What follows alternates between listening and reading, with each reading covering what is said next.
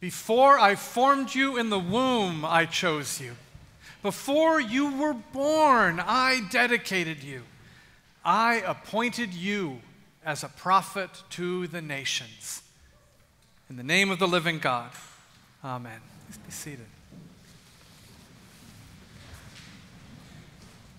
We are awash in words.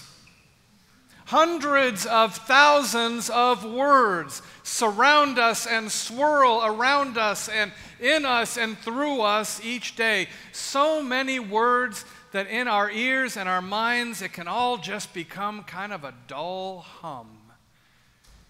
Even sermons. Sometimes especially sermons. We are awash in words. So many words that too often, the really extraordinary words, I am talking about the words that have the power to change our lives, they just blow right past us. So just for a moment, I invite you to close your eyes or do whatever it is that you do when you really want to listen and focus. Because I'm going to say some words that we've already heard twice today. They're words that I'm not sure we really heard because they're so easily lost in the hum. These are words that have the power to change our lives. And as you hear them, know that they are God's word for you. You ready? Before I formed you in the womb, I chose you. Before you were born, I dedicated you. Okay. You know what those words mean? They mean that you are chosen by God. You are adored by God. You always have been. You always will be. These words mean God's choosing you, God's loving you is not because of anything that you have accomplished. It's not because of any degree or job you have or a grade you get in a class or any good you have done or wealth you have accumulated. God chooses you. God loves you, not because of your respectability or grace, your appearance or eloquence, not because of how hard you can work or how much money you can give or even how much fun you are to be around. God chose you. God loved you before any of that. God loved you before you were even a thought, and God will love you long after your body has passed into dust. Hear those words. Think about those words, and really, really, really, even if it is just for a moment, try to trust those words. Since before you even had an ear to hear, and long after your breath has been stilled, every moment of every hour of every day of every year, God is holding you, gazing on you, smiling and singing like a mother to her infant child these three words to you: I love you. One of the many joys of working with Sally Howard is that I learned so much from her, not just about the priesthood, but about how the human mind and psyche work. And as a group of us were meeting earlier this week talking about these scriptures and how they intersect the life of this community. Sally reminded us that part of being human is that every one of us needs a secure identity to thrive and survive. Even that little one there. And whatever our identity is rooted in, is what we will cling to and defend. Whatever our identity is rooted in is therefore what we most fear to lose. So if our identity is rooted in something we can lose, we're going to do everything we can to make sure that we don't lose it. So to the degree that my identity, my sense of goodness and lovability is rooted in everyone liking me or in maintaining a certain image from whatever respect is left being associated with being rector of All Saints Church, I will do everything I can to make sure everyone likes me or to protect that image. That becomes my God. And it's not just about us as individuals. Communities have identities too. And so to the degree that our identity, our sense of goodness and lovability as All Saints Church is rooted in people liking and speaking well of us, or in an image that we're able to project to ourselves and to others, we're going to do everything that we can as a community to protect that. And that becomes our God. This is nothing unique to me or you or All Saints Church. It is just simply how all of us are wired as human beings. And so it raises the crucial question for each of us and for all of us, in what, in who is our identity rooted? What do we value? What will we defend over all else? What will we cling to as if our life depends on it? Because in a very real way, we believe that it does. If our identity is rooted in something that can be taken away, we will always, always live and act in fear of that happening. And that means there will always be limits to what we can do and who we can be. And that's a really big problem for us. Because remember the words? We get thousands of messages a day trying to tell us that our identity is rooted in stuff that can be taken away. In how we look, or how hard we work, or how many likes we get on Facebook, or any number of things that we have to work to maintain, or that might even be beyond our control. And whatever those things are, they become our God. Because our sense of goodness and lovability, our identity, man, it is like oxygen. And when it starts to slip away and we start to gasp, fear kicks in and we will do anything to bring it back. And if our identity is rooted in what can never be taken away, then we can be free. Our identity is securely rooted in what never can be taken away. There are absolutely no limits to what we can do and who we can be. And that's why God is whispering in your ear, in our ear, every moment of every hour of every day of our lives. Before I formed you in the womb, I chose you. Before you were even born, I dedicated you. I love you. I love you. I love you.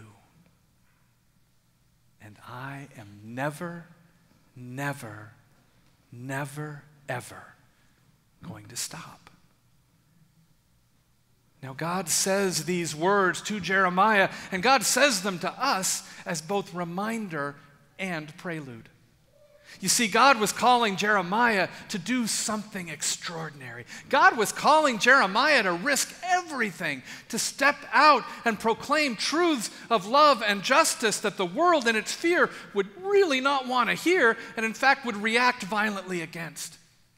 And God knew that if Jeremiah was to do this, if Jeremiah's life was to be extraordinary and free, Jeremiah needed truly to hear and to trust that his identity, his goodness, his lovability was rooted in the only thing that could never be taken away.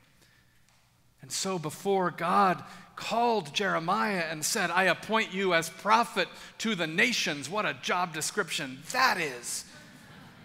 God says, hey, Jeremiah, Before I formed you in the womb, I chose you. Before you were born, I dedicated you. I love you. I love you. I love you. Jeremiah heard those words, but I got to tell you, those words are so hard to believe. And Jeremiah is human, and so Jeremiah hesitated at first. He probably looked around. Are you talking to me? Because that can't be me, God. I can't even speak. I'm too young. And God, infinitely patient, said, my beloved child, try again. Listen again. You are worthy. You are capable. You are good enough and more just as you are. And all you need to do, of all the words you have heard, is just to trust 3 of them. I love you. And then something absolutely incredible happened. Jeremiah trusted. And Jeremiah let himself be sent out into communities of other people that God loved desperately to proclaim and receive words of hope, power, justice, and love. Jeremiah trusted that God has always and will always love him, and that identity as beloved of God gave him the courage to love in extraordinary ways. Now, none of this is easy. I know I am so tempted to believe that my identity, goodness, and lovability are rooted in how others see me, how likable I am, my ability to please people and keep them happy, and a million other things. I deeply need to remember that the love of God is all I ever need and that I'm never going to lose it. I forget it so often that I continually have to remind myself. I continually have to stop, and I do it 100 times a day, and remind myself, okay, Kinman, God, you love me. You have always loved me, and no matter what happens in this meeting, in this conversation, or preaching this sermon, you're still going to love me when it's over. God, just help me remember your love and let it give me the courage I need to hear and to speak and to act on your truth in love. And I got to tell you, each time that I remember, I am a little more free. Each time I remember, I open the door just a little bit more for amazing things to happen. Now, Jeremiah was a much quicker study than me. He jumped right in. Or at least that's the part we write about. He trusted in that perfect love that cast out fear. And that identity as beloved of God gave him the courage to let God make his life extraordinary. Now, we hear a different reaction to that love in the gospel readings from last Sunday and this Sunday. If you remember, Jesus is at his home synagogue in Nazareth, and he is giving people basically the same message, that their lives can be extraordinary, that God adores them and is giving them a word through Jesus that is a word of love and transformation that's just too good to keep to themselves, but for them to take out to the margins, the oppressed, to all who were cast out and considered unclean. God was inviting them to trust so deeply in God's love that they would be willing to risk everything else to spread that love. A love that casts out fear, a life that has no limits. But the synagogue at Nazareth, they did not have their identity, their sense of goodness and lovability rooted in God's eternal love. I don't know what it was rooted in, but it sure wasn't God's love. Maybe it was rooted in the ability of their leaders to preach incredible sermons, which is why they marveled and took pride in the eloquence of Jesus' words. Maybe it was rooted in a sense of exceptionalism, of our synagogue is better than all the other synagogues. And that's why they hoped Jesus would burnish that reputation. Whatever it was, the synagogue did not believe they were worthy, capable, good enough, and more just as they were. Their identity was rooted in something that they were deeply afraid to lose, because they had a very different answer than Jeremiah to God's call. They got angry. I mean, they got angry. They got, let's drag Jesus out of town and try to throw him off a cliff, angry. The kind of anger that made a preacher glad to be in the relatively flat Midwest for most of the past 20 years. Now, what we know about anger, and again, what I've been taught, is that anger is what is called a secondary emotion. If you dive deeper into anger, you will always find sadness, fear, or both. And that means the reaction of the people in the synagogue was just deeply human. I mean, this is textbook humanity. Jesus challenged their identity and security. And what? They were sad and terrified. And they reacted in anger not because they were bad people, but because they were really struggling. They just couldn't bring themselves to trust that they didn't need to look anywhere else for their identity, goodness, and lovability than the promise of the eternal love of God. This is nothing new. We've seen it over and over and over again. We've lived it over and over and over again. The reaction of the synagogue, that's why Bull Connor turned fire hoses on children in Alabama. It's why Nora Phillips and her lawyers from El Otro Lado are being prohibited from getting to their clients in Mexico, and sometimes it's us. It is us whenever our identity is rooted in superiority and exceptionalism or anything else that can be taken away, because we're human. And we will react with anger rooted in fear and sadness to defend that lie that any of our goodness and lovability is rooted in anything else other than the love of God. Yeah. And we've seen the other side too. It gets better. We've seen it right here. All saints, we have an extraordinary past and an incredible present.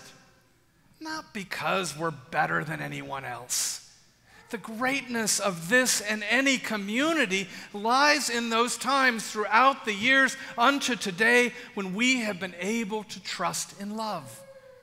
And when that has happened, when we have believed in God's love for ourselves, when we have believed in it more than all the things we are and have that can be taken away, we have been able to go to places the world called unclean and proclaim and receive God's love in ways that have been nothing short of transformative. And more than anything, that is the road that is always before us. Because that love that is for us, God's inclusive love for each of us and all of us, it never rests. Love abides and pushes forward and outward. And so every moment of every day of every year of our lives, over and over again, we just keep asking ourselves the question, individually and as a community of faith, will I, will you, will we be Jeremiah or the synagogue? Will I, will you, will we live in fear of losing what we have or how we are seen or live extraordinary lives of freedom, justice, and love that take us to those ragged edges of creation to meet and bear God's love in ways that we never could have imagined? Will I, will you, will we, every moment of every hour of every year of our lives, keep straining to hear and trust the words that God just keeps whispering over and over and over again in our ear. Words God longs for us to hear and believe. Before I formed you in the womb, I chose you. Before you were born, I dedicated you. I love you. I love you. I love you. Amen.